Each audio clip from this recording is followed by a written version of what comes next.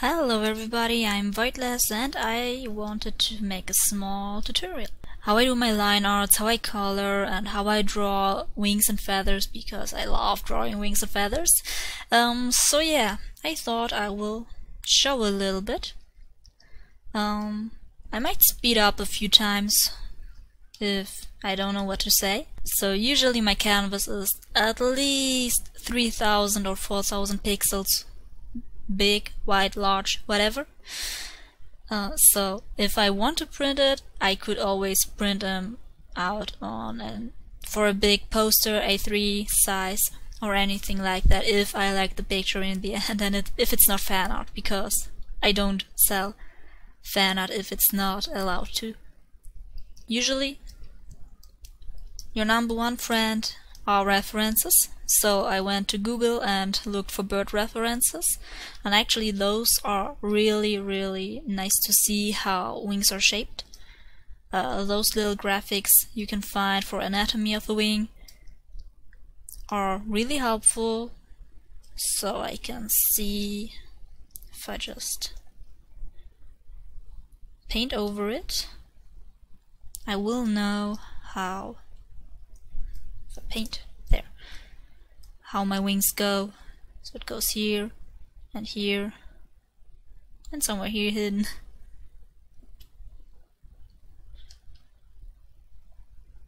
Something like that. Same for this one here. It goes here, here, and here. So yeah, I never know how these are all called, but I know somehow how they look like, how their anatomy is, and how it works. So I don't try to be 100% on point with what I do, but just make it feel as if it might be right. Okay, so I start out with mostly sketches. Like, here's my shoulder. Here will be the lower part, which will be this one. Then comes the long part, and then comes the wing itself. So this would be somewhat a basic wing for me, which I can now do all those parts here, which are always shapes for me. So I can go ahead and start adding the shapes into my wings.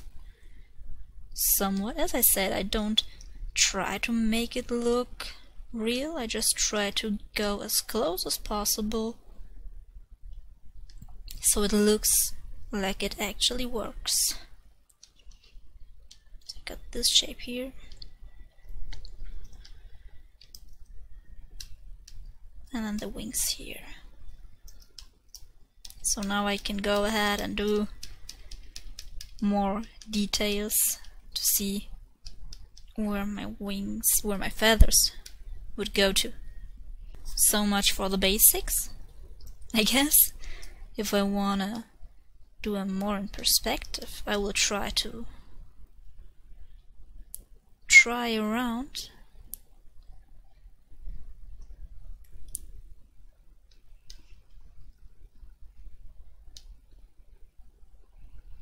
And give them some kind of shape. Most of the things are like draw them once and you know somewhat how they would behave and look like.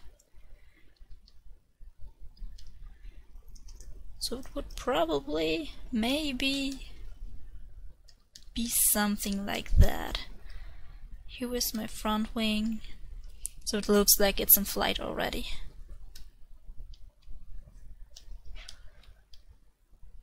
Or even if I don't see what I draw, I will always draw it, at least sketchy, so I have still the feeling for it and how it might look like.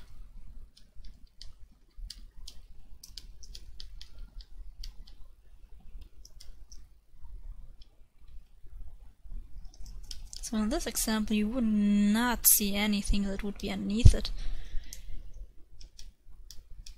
It's nearly like an animation.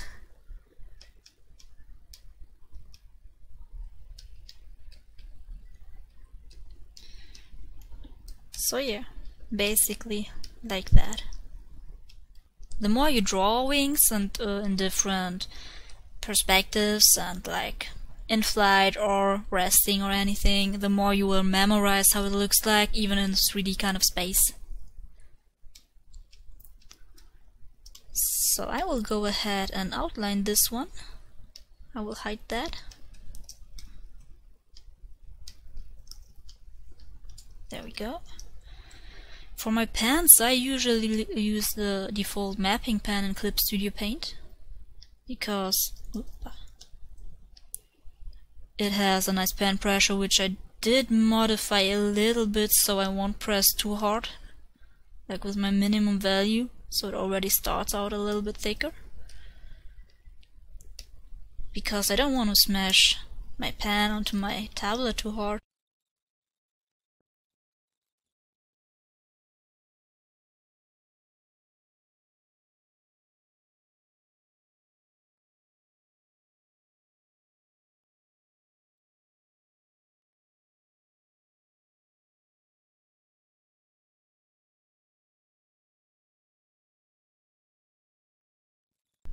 Alright, so yeah, first sketch is done. As I said, I'm no wing expert. You saw me how I redid a bunch because I know the top of the wings looks different than the underside. It's always a little bit hard to draw in perspective, so yeah. But they somewhat look like wings. Also, you should not be afraid to use the transform tool. I like to use the edit, transform, mesh transformation. So I have this grid. If I need more divisions, I can just go here and add more, and so it's more more detailed to do it. And then I can always apply. So yeah, time for cleanup. I'm still using my mapping pen. I did not change my pen once.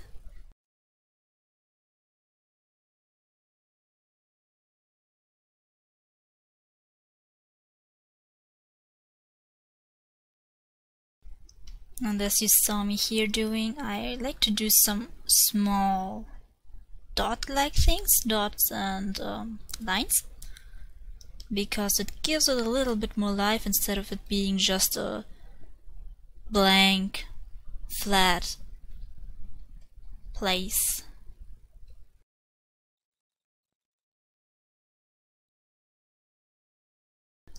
Now I have my middle line, which you have with feathers, and from the middle line on I will see in which direction they go. There we go. And do some little lines here. And because feathers are not always perfect, I like to erase the edges and do some random lines in between.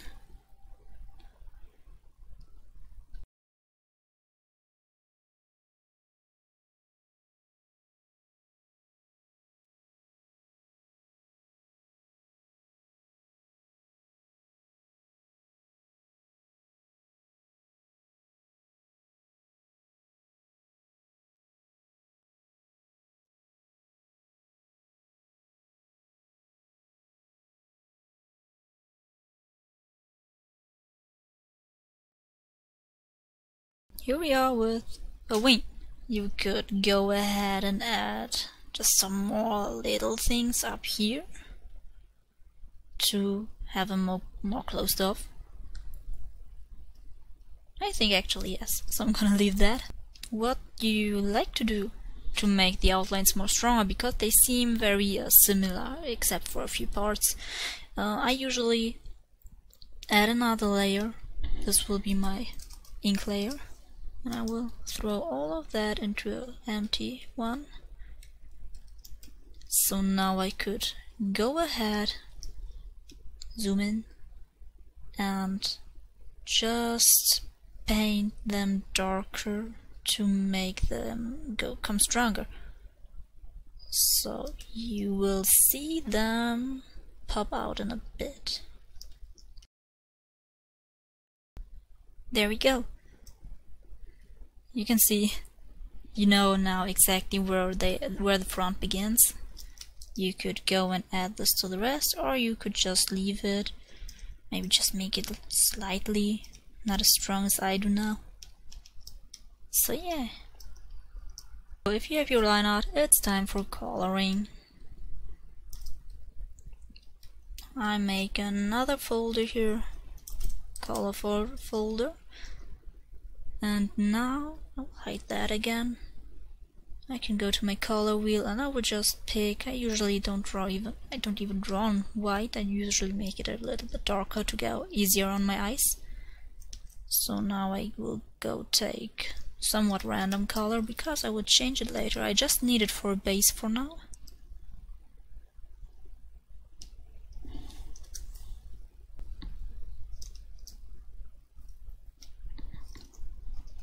So now I can go ahead and make it grayish. So I will make this one a little bit darker so I see it. And this is my base color I have now. What I want to do, because I cell shade, I will add another layer on top, put them into a folder, put them on clipping layer. So this folder is clipping the base color underneath, so I won't draw over it. And now I will go ahead and draw shadows.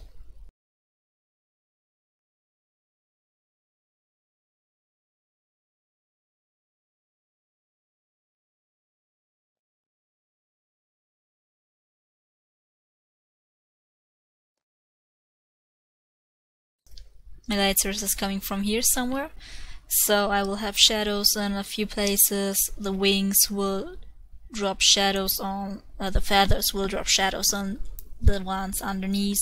Same for here. Here you would have all shadows, and here probably too. But yeah, that's basically it. A few of them could go and have shadows inside of here. I'm gonna add them just really quickly here a little bit. It always also helps to go with your object, so I would not suddenly shade like that, but I will shade with the wing if I shade. Same for line arting, because you can see my little lines on my wings go with the wings flow always.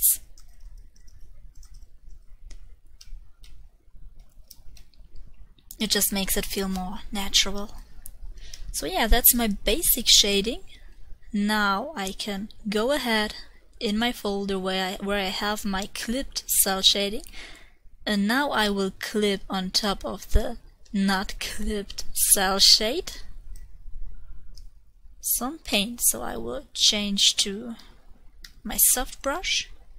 I usually go, it depends on what I have in my scene, but something, oh, wrong layer, there, something with yellowish to something with violet, some dark violet.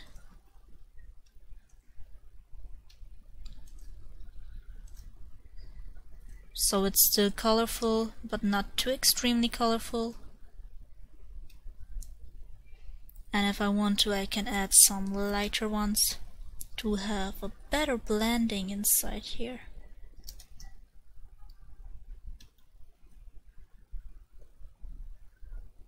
If I don't want my shadows to be too extremely.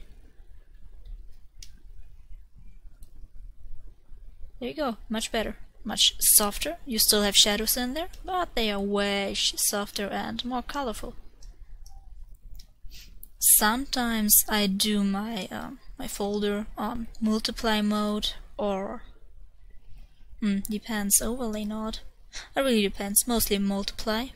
But for wings it actually works without. Another thing I do is over the whole coloring folder I will add some light again, which usually is something bluish, though blue makes it feel colder. If I would go into the right one, something like that, and clip it to my wing.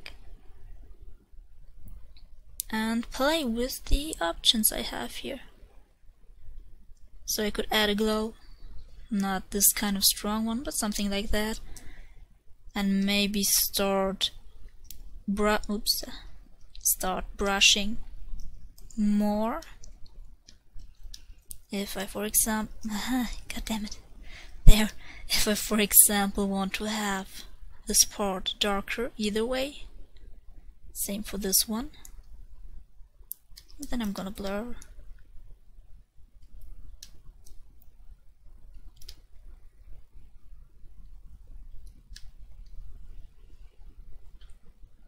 And play with my multiplying layers again. Something like that. Hard light instead of normal will give it some more bluish tint. And then maybe not make it so dark.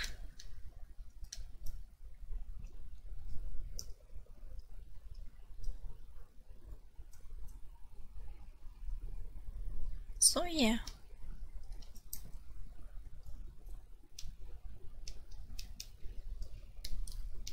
Add a bit more glow here.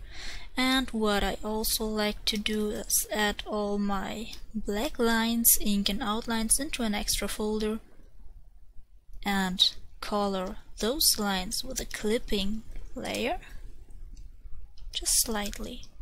I could go overboard and do it really light, but I usually don't want to have it lighter than my darkest parts.